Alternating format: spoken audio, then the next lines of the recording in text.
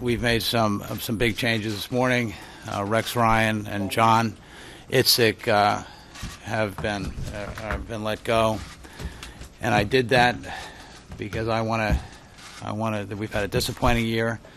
We want to make some changes, starting with those guys that help the team play more consistently, win more games. We're in the win business, as I said earlier, and we're not winning.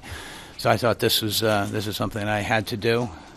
I didn't get into football to do this. It's a necessary step for me to do this, and I had to do it, and I thought it was in the best interest of the team to do it. Well, it's been telegraphed, I guess. You guys have been writing about it for a while, so it wasn't a total shock.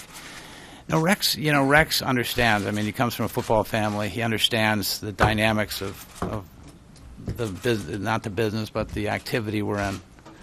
And so he was fully prepared. He was fine with it.